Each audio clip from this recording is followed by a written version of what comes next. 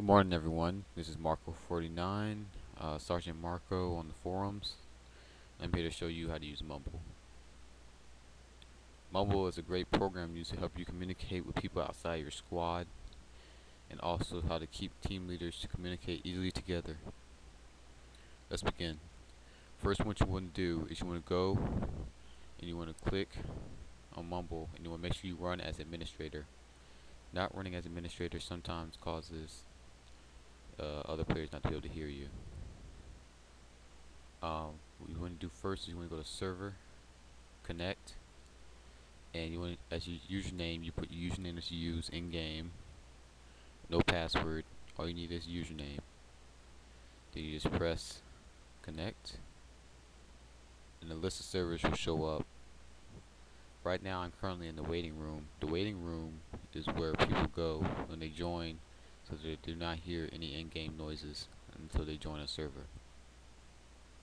Be sure not to talk until you're in game, otherwise you'll be unlinked and you will hear all players. You go up and you find a server that you want to join, and each server in Project Reality has its own server in Mumble.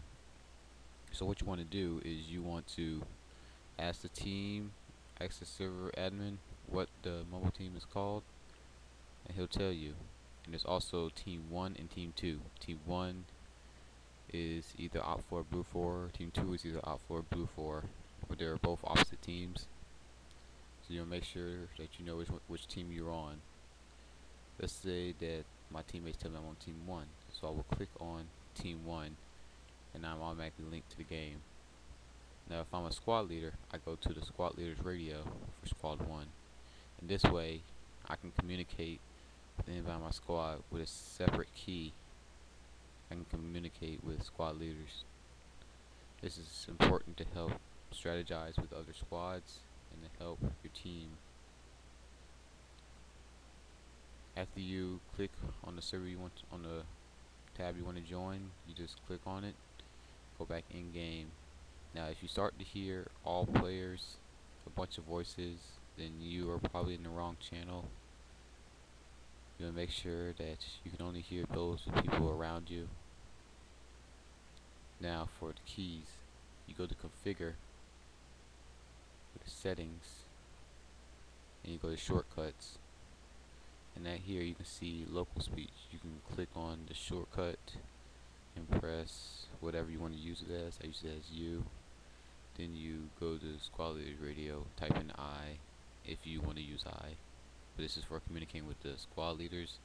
This is for communicating with people around you. And it's positional, so you can talk to anybody that's around you. And you press OK. If you want to add a separate one, just go to add unassigned. You can just change it, all that stuff. And now that you are linked, you may go into the game and play. But there's also an extra feature called overlay. Overlay is usually in the far corner, at least for me. And you click on it and you go to enable overlay.